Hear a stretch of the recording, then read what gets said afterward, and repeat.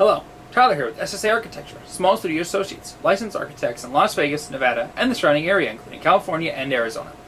When starting a project, it is pertinent to ensure that the building will be able to be built and used. If the project is a ground-up building, it is important to check the composition of the soil at the site.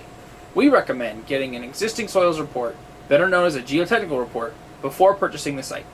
If one is not made available by the landowner, it is important to have a geotechnical engineer generate one. If you find that the land is unusable for your project, it is much better to move on and find a different lot for purchase than it is to try to resell that land after purchasing it. Finding out the land is incompatible after you purchase it is not a fun experience.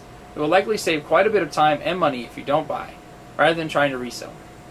If the soil composition at the site is satisfactory, it is still important to take note of what the geotechnical engineer found, as finding different things at the site can change the design process.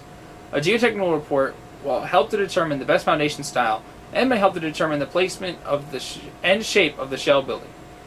The driveway and parking lot situation will also likely be decided by the report. If the report specifies a portion of hard to build on soil or a buried rock that cannot be built on, it will be important to design around these issues to ensure project completion.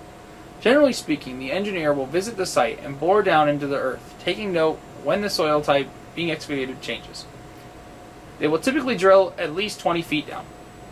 As shown here on a report from one of our previous jobs, the generated report will detail what type of soil exists beneath the site and how deep that soil lies. A general description of the soil will be provided along with a classification that can be used to determine the usefulness of the soil types. There are other benefits to having a geotechnical report generated, as the engineer may find something of value beneath the surface of the land, may it be groundwater or perhaps precious metals or other resources. As you can see, a geotechnical report can be very helpful. Hopefully this video shows the importance of getting one for your desired land purchase. This video only covered one of a list of professionals that may be necessary for any given project. Please continue on to another video to see which other professionals may be needed. If you are looking for more information, feel free to call us at 702-873-1718 and schedule a free consultation. Otherwise, you can check out our website's frequently asked questions page over at smallstudioassociates.com.